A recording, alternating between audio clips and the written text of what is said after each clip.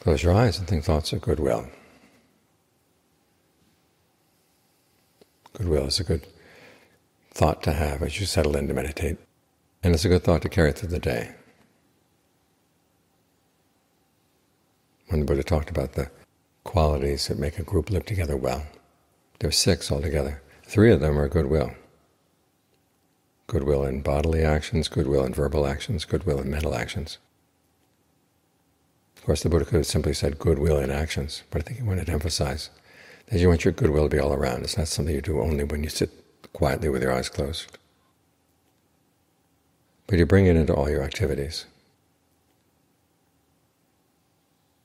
This means also that as you see that other people have a load of work to do, maybe there's something you can do to help lighten the load. That way we live together well. If you have to be asked to do something, then it's a sign it's a little bit too late. So learn to have a kind of volunteer spirit. Look around. As John Lee used to say, when you live in a monastery, your eyes have to be as big as the monastery. See what needs to be done, and don't wait to be asked. Or as John Fuang said, the skills of meditation are not just when you sit with your eyes closed. You carry them through everything you do, mindfully, with alertness, and with goodwill. So keep that in mind. The other qualities that help us live together are being generous with one another, having views in common, right views in common,